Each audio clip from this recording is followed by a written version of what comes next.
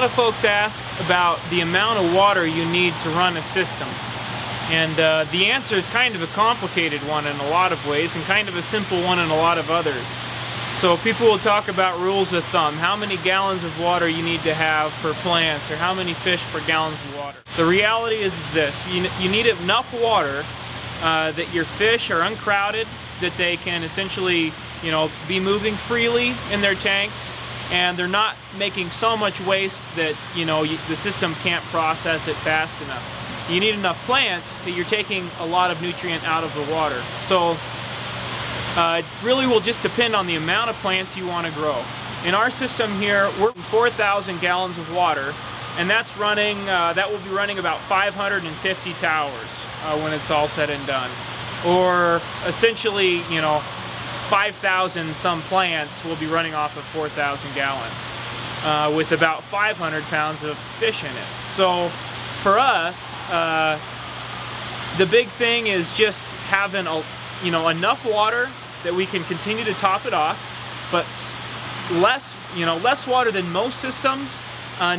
Just essentially having our water quantity right at that point where we can feed heavily and bump up our ammonia, or we can feed really heavily and essentially dump a lot of nutrients into our water at once. So our system is much more, I guess, front-loaded. It's much more weighted towards the plants and the bacteria as opposed to the water. So we run a lot less water than most people would in this situation. But then we're not doing raft production or most of the traditional forms of production. And what that does for us is it allows us to really get a lot of nutrition into our water really quickly if we want. And it also allows us to manage the quality of that water, the pH, the temperature, all of the above, very closely, because there's not as much to change there. When you've got a lot of water, you've got a lot of thermal mass. You have kind of this large quantity of water that the nutrients are very dilute in. So the issues with lots of water in a system like a raft system is that it takes a long time to change those variables. Essentially, it can take you a week to several weeks to really dramatically change the nutrient dynamics and makeup of your solution. And it can also take quite a bit of time to change the temperature.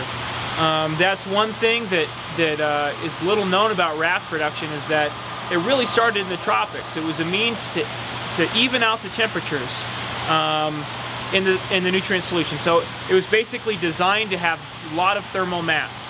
That's really nice when you're worried about 100-degree heat, heating your water up to the point where pathogens become an issue or plant roots are killed by the water temperature.